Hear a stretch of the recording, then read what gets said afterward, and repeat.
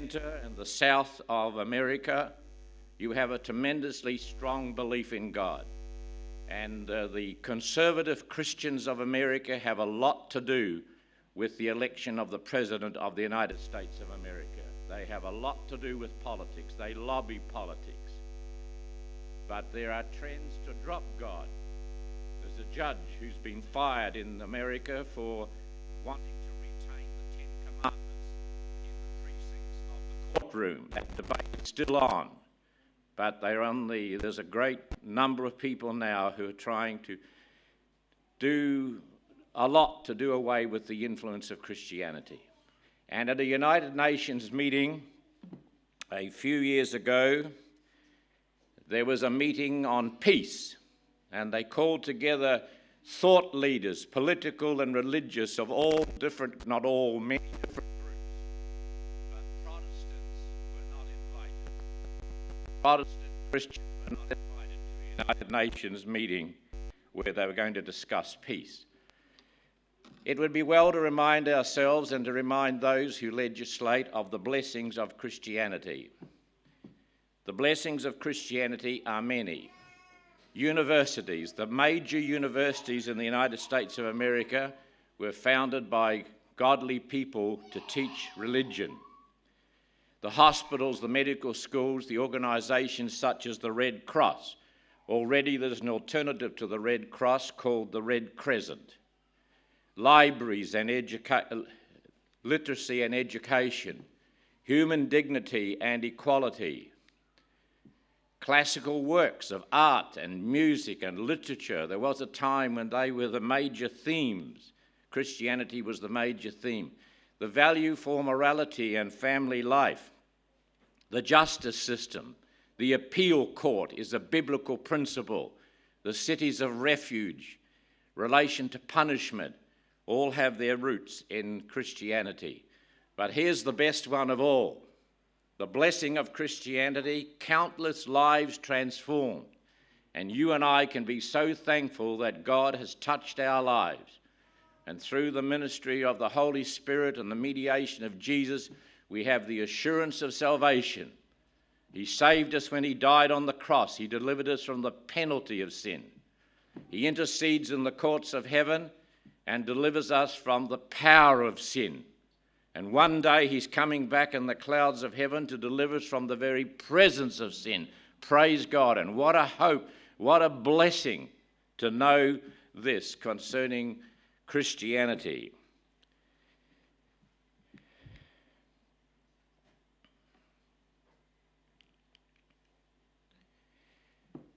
I'd like to just reiterate those words of Advance Australia Fair. With Christ our head and cornerstone, we'll build our nation's might, whose way and truth and light alone can guide our path aright. Our lives, our sacrifice of loves reflect our Master's care. And that text of John 14:6, I am the way, the truth and the life, is the basis of that verse. And I wish that our two nations would take this aboard. God Defend New Zealand. Thomas Bracken wrote the words in 1870. John Joseph Woods wrote the music, and it was declared the national anthem in 1977. And the official statement is, according to the records that I have read, that it's equal to God Save the Queen as a national anthem. But you would know that things will change. You have seen the handwriting on the wall in so many countries, and you could expect that references to God such as that will be deleted. There's a debate in the Australian Parliament at the moment to eliminate the statement of saying the Lord's Prayer before parliamentary session, when the parliamentary sessions are held. And they'll win. The vocal minority will win in a world where God is not revered as he ought.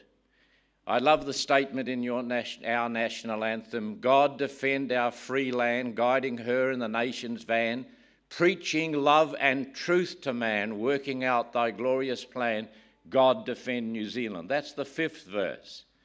And the fifth verse is not always sung. And of course, for all of the national anthem, there is a Maori version. I trust that it'll continue for a long time. Our lives are sacrifice of love to our loving Creator God, to our Redeemer Son, and to the Comforter, the Holy Spirit. Along with many Christians, we hold belief in the Creator, in the Redeemer, and in the Holy Spirit.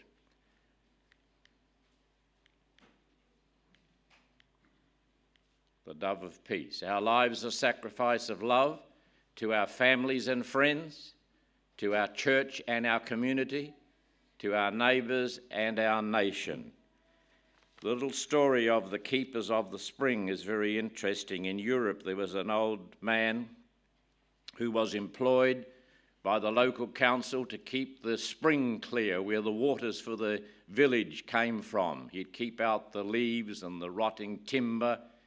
But as times got tough financially for the little village, they decided they would do away with the keeper of the spring. And within 12 months, they were not able to drink the water.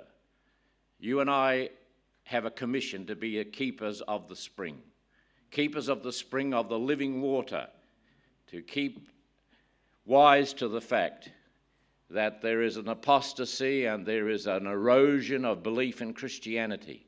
One way that you can help is by writing letters to the editor. We can become more vocal as a church and as members concerning trends that we see in doing away with the family as the basic unit of society. The Australian government is still holding to the family being mother, father, and children. But that's changing, and you know well about that.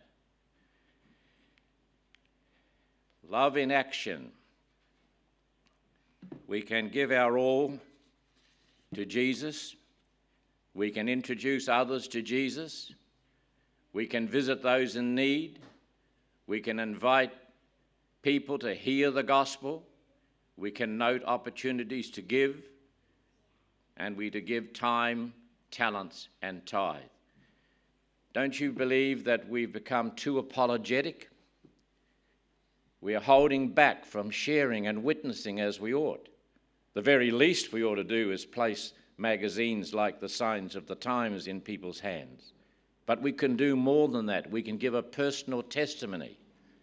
Ruth and I visited one of my distant relatives up in Waihi Beach, near Bowen Town. And while we were there, the volunteer pastor, Bruce Mason of Waihi, came to the home at their invitation because he was their mechanic. He's the volunteer pastor there for some 8 years at Waihi Beach, but he's also a mechanic, and they have their work done with him. Ruth and I were just so delighted at the personal testimony that Bruce gave to our relatives. In a very diplomatic and caring way, he told of how his life had been changed by Jesus. He told of his search for biblical truth and how he tested various belief systems and came to the conclusion that the seventh day was the Sabbath, and he believed in the state of the dead as we know it. And it was wonderful to hear a layman make such a positive testimony, and it was so well received because of his sincerity. We must not retreat from giving a statement of our faith. Ellen White has made a very interesting statement that I have quoted in the 25 years of my youth ministry, that we are to tell people how we found Jesus, not how we left the drug scene, not how we left the Roman Catholic Church. Tell them how you found Jesus. Tell them of the joy and the gladness that's come into your life as a result of finding him. Many will awaken as from a dream. Do you get the picture? People spiritually dead. They don't want to hear anything about Christianity. They don't want to hear anything about God, the Bible. But as opportunity comes, you tell them how you found Jesus, what a joy Jesus is to you, how you're living an abundant life, how you have a hope and assurance of eternal life. And what's the promise? They will awaken as from a dream. Authentic giving is modeled by Jesus. He gives us the servant model. He gives us the service model, and he gives us the sacrifice model. And you and I need to be truly servants for the Master, giving service and speaking of the sacrifice that Jesus Christ has made for us. Improving your serve. It could be that someone has this scripture to read. Was someone appointed to read 2 Corinthians 8, verses 1 to 7? Don't worry, we'll summarize it here on the board. If you just were to turn in your Bibles, you'll notice this passage of scripture. We are to give anonymously. It says the churches gave. It doesn't name people. It was anonymous giving, generous giving, voluntary giving, personally giving. And I like the statement, it says the grace of giving. Giving is a grace. Giving is a gift of God. And picture there Pastor John and Beverly Carter, many known to you from 3ABN. Ruth and I have had the privilege of working for 5 months over a period of 2 years in Los Angeles at the Carter Report, caring for the office and the church, while John and the team went to India and then into Russia. And I have discovered that in India there are 22 states, and 8 of those states have already made a law or are in the process of making a law that it's a criminal offense to become a Christian. That it's a criminal offense to persuade someone to become a Christian. In other parts of the world, there's a death sentence to those who become Christians and to those who persuade people to become Christians. We still have the opportunity, even in India. John took meetings for 11 nights instead of 23. He was asked to leave the country with his team within 48 hours for his own protection, because a group of militants said they were going to stampede the stadium and they were going to kill John Carter. John wasn't intimidated and would have stayed, but he was advised by the local church it was best for them and for him if he were to leave. Do you know the meeting that stirred them up in India? It wouldn't stir people here. Jesus Christ, divine Son of God, Saviour for our sins. That was on the billboards, the sides of buses, on television, on the hour, every hour. And instead of 19,000 people attending the meetings on the Bible and generally or on prophecy, 31,000 mainly Hindus came to the meeting. Jesus Christ, divine Son of God, Saviour for our sins. That's a part of the world, and a large part of the world, where people do not believe that Jesus is the divine Son of God and Saviour for our sins.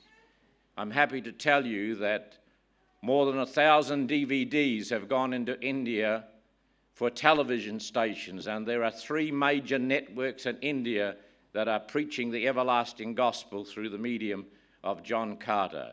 So I pay tribute to John and Beverly for their whole ministry. He's retired like me.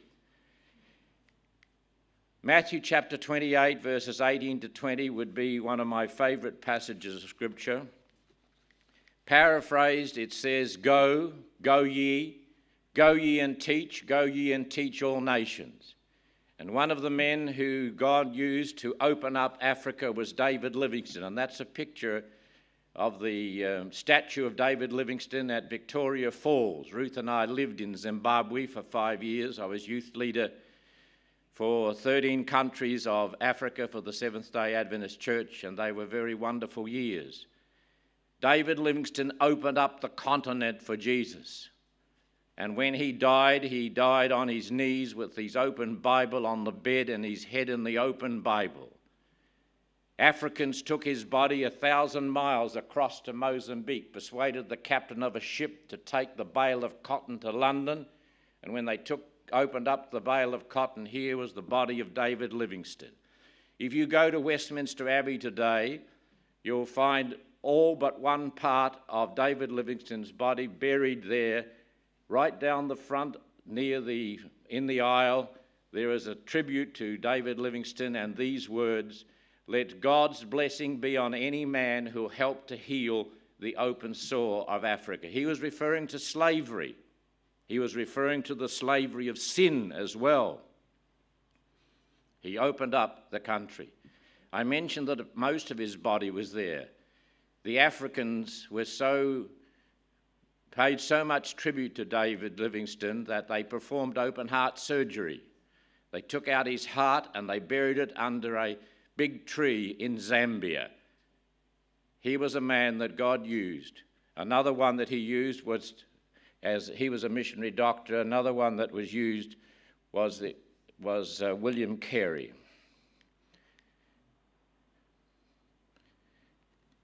William Carey spent 40 years ministering in India before there was a convert to Christianity.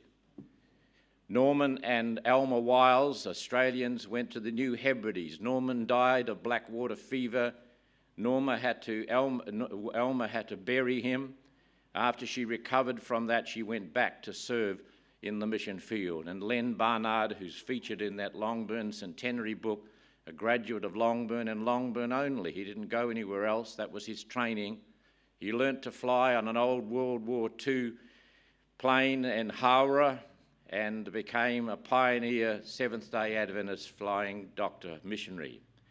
So we can thank God for what he has done, and I hope that from this service today in commemoration of Anzac's serving and the sacrifice of the Lord Jesus Christ, that you and I will do what we can to help people find an abundant life now and to find eternal life. Shall we conclude our service with the singing of hymn number 79, O Love of God?